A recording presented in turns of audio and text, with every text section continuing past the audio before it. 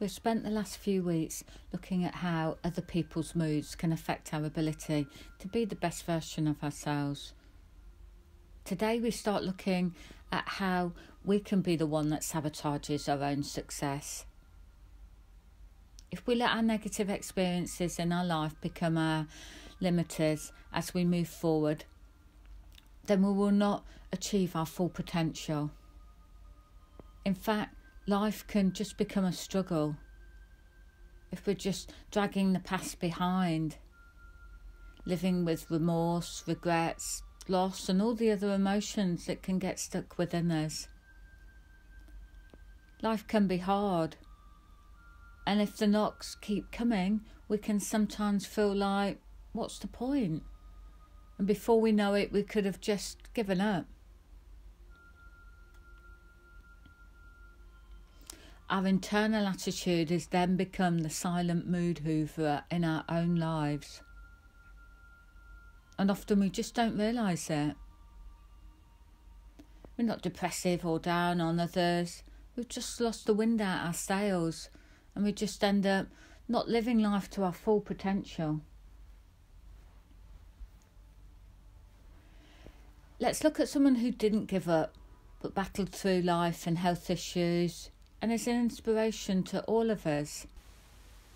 Jen always dreamed of becoming a detective with the police force, and from a child she was fascinated with all things connected with this.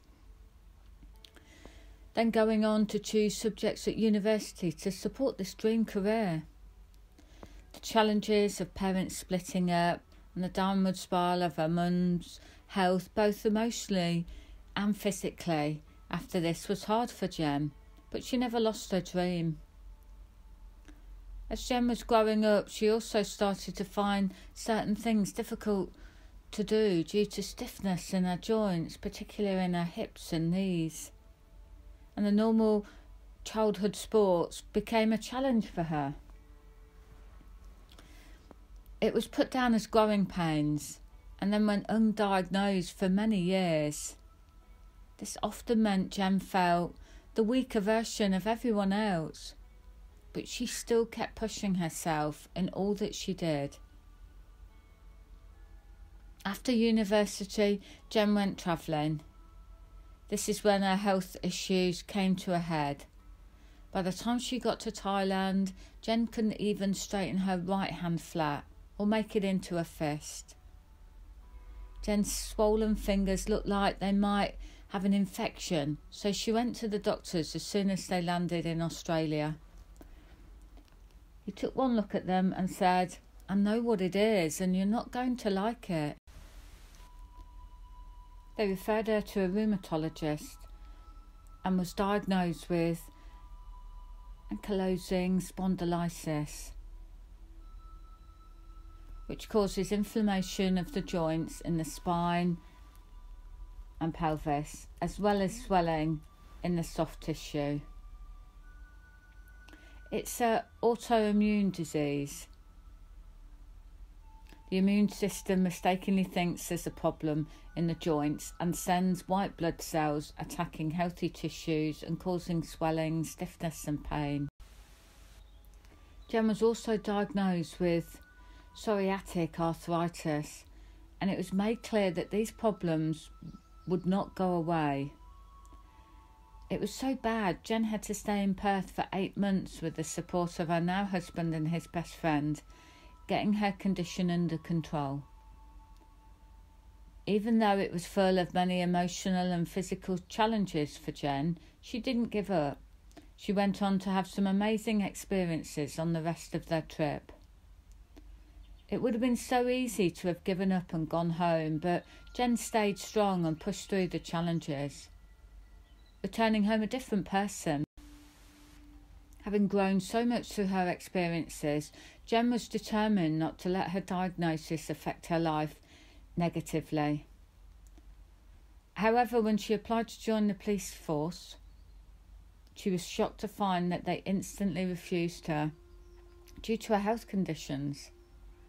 After all that Jen had been through, and still being so young, this might have pushed even the strongest person into a negative submission. But no, Jen kept going and started applying for jobs that even slightly interested her, which at the time was mostly admin jobs.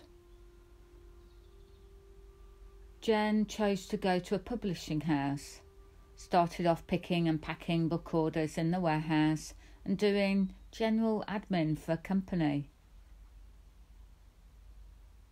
Even though Jen was still dealing with her health conditions, she worked her way up to group production manager, managing the design teams across the country's different imprints. Then, after having an extra diagnosis of fibromyalgia, it meant every day was a struggle and work-life balance got distorted. So then Jen took the brave decision to go freelance and start her own company, Fuzzy Flamingo. Jen adapted her home office to suit her needs. The desk raises and lowers, enabling standing and sitting for work, and her company continues to go from strength to strength, as well as having 2 small children to care for and the ups and downs of life to contend with. A final note from Jen is from C.S. Lewis. There is far, far better things ahead than we have left behind. I thought my dream was in the police, but in having that door closed, I had several open that were even better. Don't give up if things aren't working. Change direction and you might find yourself looking at a better view.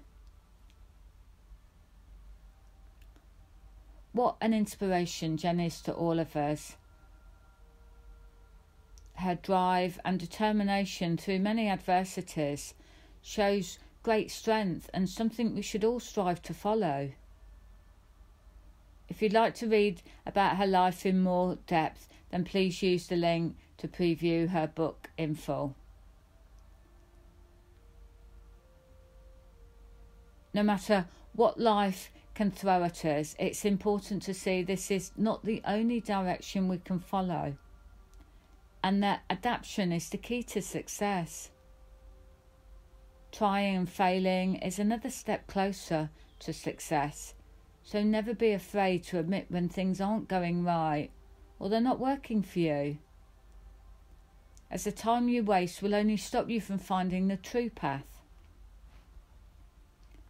We can't follow the path of others, we have to carve out our own way forward. Sometimes we do come to a crossroads like Jen and have hard decisions to make. Don't get stuck at these points in life. Any direction is better than no direction. Life doesn't come with a manual. In fact, if it did, it would be just like a highly complex flat-pack furniture. Too hard to decipher, and many steps have to be repeated as you've gone off track with it. Like building furniture, once you've done one, the next one will be easier. And life is just the same. The more you try, the better you become. Learning from taking the wrong direction ultimately will help you find the right one for you. Don't fear the process either. It will only make the instructions feel more like destructions. Just relax, start listening to your gut and heart and that inner instinct, as listening to ourselves will definitely help. Next week we'll look more at these disruptive personal habits and patterns which we can be living with, finding more solutions to help you diffuse them and help you get on the right path. Thanks for dropping by.